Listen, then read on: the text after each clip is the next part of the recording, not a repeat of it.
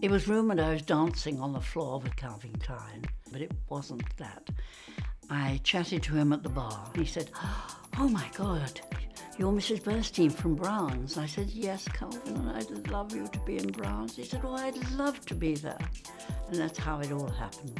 I remember it well. I bought John Galliano's collection from his graduateship. He just did his own thing. And that's what impressed me.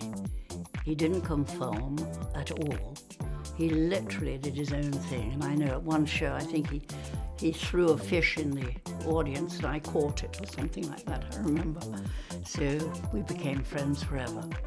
I don't know what sort of fish it was, and I don't think it was alive, but I don't know why he even did it. But